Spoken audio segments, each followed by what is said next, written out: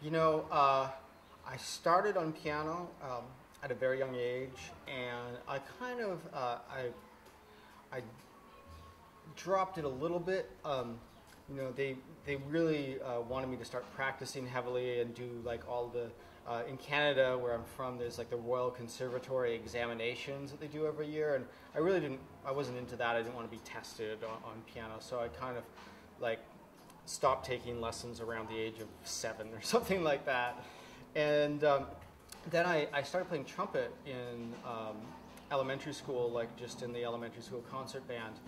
And when I started high school, my first year I played trumpet in the jazz band, and I quickly realized that I was not in any way cut out to be a jazz trumpet player. Just the physicality of the instrument really did not work for me. I sort of went through a year of sweating it, and it was like, you know, I gotta play an instrument where, like, if I hit the key for G, a G comes out every time. So I kind of got back into piano, and I got with a local teacher and learned some harmony, you know, learned some standards, a little bit of stride piano, a little bit of, you know, George Shearing style lockhand, and piano was my main instrument up until the point where I started this 18-piece big band, Secret Society, at which point I became a lapsed piano player because there weren't enough hours in the day to keep up my piano chops and run a big band full time.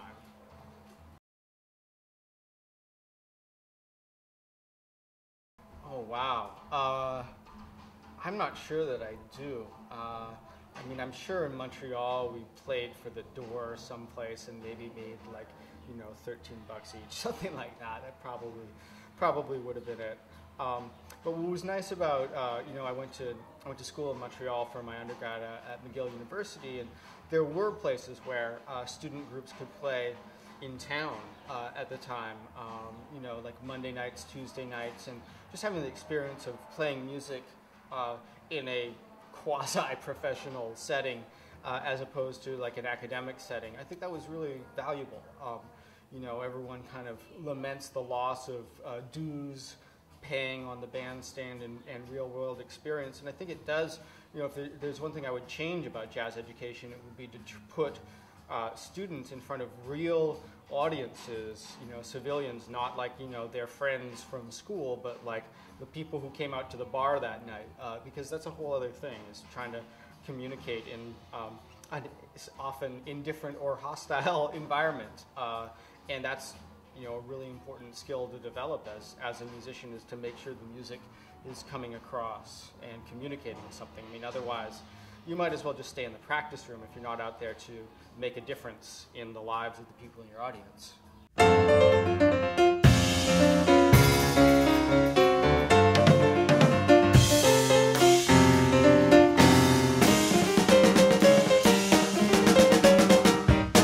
Hi, I'm Darcy James Argue, and to check out more videos, go to JazzTimes.com.